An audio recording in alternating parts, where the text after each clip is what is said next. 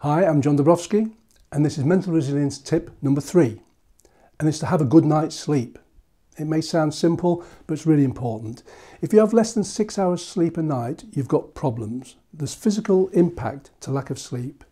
Real, you can look it up if you want to, it's real. The average person needs between 7 to 9 hours, and I get around about 8.5 every night. I'm a professional sleeper. I can be asleep in 2 minutes. And I've tested it at 2 in the afternoon, 4 in the afternoon, just to prove it can be done, because it's a mindset thing. I believe I can and I will. When you can't sleep, it's because you're thinking forward about things ahead. My technique is to go back into the past and go to a happy memory, relive that, and you'll soon find yourself dropping off. So, top tip number 3 is sleep well. Thank you, and see you soon.